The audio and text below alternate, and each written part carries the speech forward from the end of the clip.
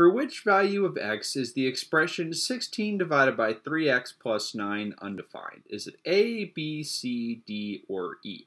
So this would be a good time to have you pause the video, try to figure this question out, and whether you get it right or wrong right now isn't what's most important. It's all about the learning. So let's have you try that now.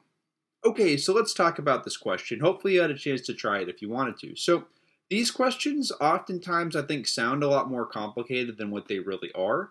So all you want to do is just take everything in the denominator of the fraction. Denominator is just everything in the lower part of the fraction. So this 3x plus 9.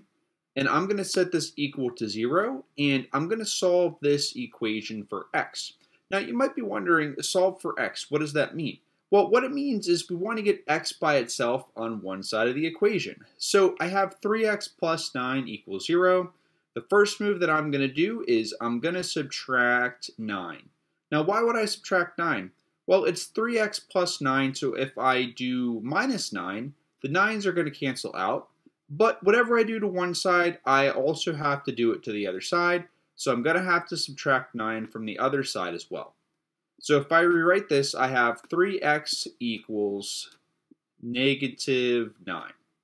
And it's negative 9 because I had to do 0 minus 9.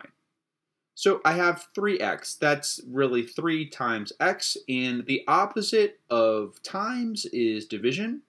So if I divide by 3, what's going to happen is the 3's are going to cancel out, and I'm going to have x by itself on the left-hand side. But whatever you do to one side, you always have to do it to the other as well. So I'm going to have to divide negative 9 by 3 as well. Now, if I do this, I'll figure out that x equals negative 3. So D is the right answer here. And the reason that this is correct is if I take this negative 3, and if I plug this into the equation, if I plug this in for x, I'm going to get it as a 0 in my denominator. And so the idea here is that you can never divide by 0, all right? And if you take your calculator and if you try any random number, try like 99 divided by 0 or whatever you pick, you're going to get an error message. So you can never divide by 0.